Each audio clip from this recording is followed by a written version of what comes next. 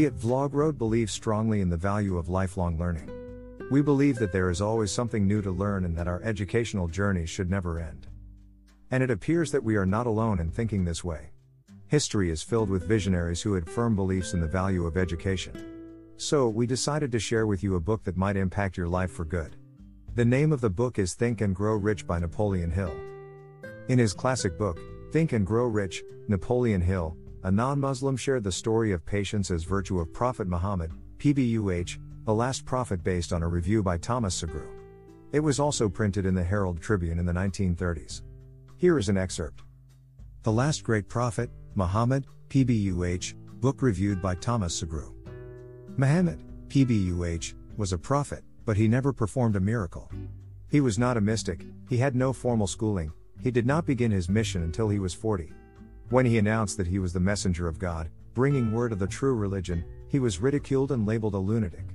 Children tripped him and women threw filth upon him. He was banished from his native city, Mecca, and his followers were stripped of their worldly goods and sent into the desert after him. When he had been preaching 10 years, he had nothing to show for it but banishment, poverty and ridicule. Yet before another 10 years had passed, he was dictator of all Arabia, ruler of Mecca, and the head of a new world religion which was to sweep to the Danube and the Pyrenees before exhausting the impetus he gave it. That impetus was threefold: the power of words, the efficacy of prayer, and man's kinship with God. His career never made sense. Muhammad was born to impoverished members of a leading family of Mecca. Because Mecca, the crossroads of the world, home of the magic stone called the Kaaba, great city of trade and the center of trade routes, was unsanitary, its children were sent to be raised in the desert by Bedouins. Muhammad was thus nurtured, drawing strength and health from the milk of nomad, precarious mothers. He tended sheep and soon hired out to a rich widow as leader of her caravans. He traveled to all parts of the Eastern world, talked with many men of diverse beliefs, and observed the decline of Christianity into warring sects. When he was 28, Khadijah, the widow, looked upon him with favor and married him. Her father would have objected to such a marriage, so she got him drunk and held him up while he gave the paternal blessing. For the next 12 years Muhammad lived as a rich and respected and very shrewd trader. Then he took to wandering in the desert, and one day he returned with the first verse of the Quran and told Khadijah that the archangel Gabriel had appeared to him and said that he was to be the messenger of God. The Quran, the revealed word of God, was the closest thing to a miracle in Muhammad's life. He had not been a poet, he had no gift of words. Yet the verses of the Quran, as he received them and recited them to the faithful, were better than any verses which the professional poets of the tribes could produce. This, to the Arabs, was a miracle. To them the gift of words was the greatest gift, the poet was all-powerful. In addition, the Quran said that all men were equal before God, that the world should be a democratic state Islam. It was this political heresy, plus Muhammad's, PBUH, desire to destroy all the 360 idols in the courtyard of the Kaaba, which brought about his banishment.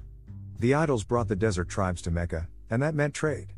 So the businessmen of Mecca, the capitalists, of which he had been one, set upon Muhammad, PBUH. Then he retreated to the desert and demanded sovereignty over the world. The rise of Islam began. Out of the desert came a flame which would not be extinguished, a democratic army fighting as a unit and prepared to die without wincing. Muhammad had invited the Jews and Christians to join him, for he was not building a new religion. He was calling all who believed in one God to join in a single faith. If the Jews and Christians had accepted his invitation, Islam would have conquered the world. They didn't. They would not even accept Muhammad's, PBUH, innovation of humane warfare. When the armies of the Prophet, PBUH, entered Jerusalem, not a single person was killed because of his faith. When the Crusaders entered the city, centuries later, not a Muslim man, woman, or child was spared. But the Christians did accept one Muslim idea, the place of learning, the university. For those of you who want to seriously work towards the attainment of their financial goals, must give this book a listen. I thoroughly enjoyed it, hope you will too. Happy listening. Think and Grow Rich audiobook.